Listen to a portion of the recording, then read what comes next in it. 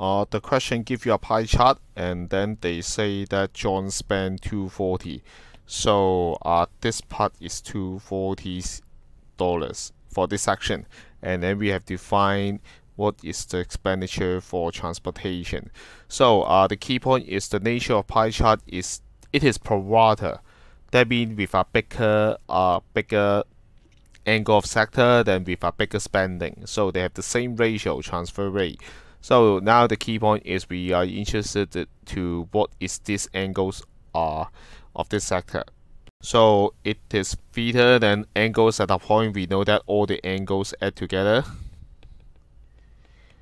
plus 90 degree is equal to 360 degrees. So we can easily find out what is theta. It's 60 degree. So now we are going to use the same ratio. The ratio between angle and exact value are constant. That means remain the same throughout the whole pie chart. So this group, spending in clothing divided by angle of clothing should equal to another sector situation, the spending in transportation, and also the angle in transportation.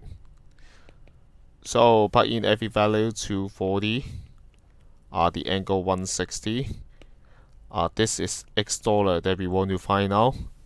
This is 60 degree. So X is 240 divided by 160 equal pieces. We get 60 from it. Then we get $90.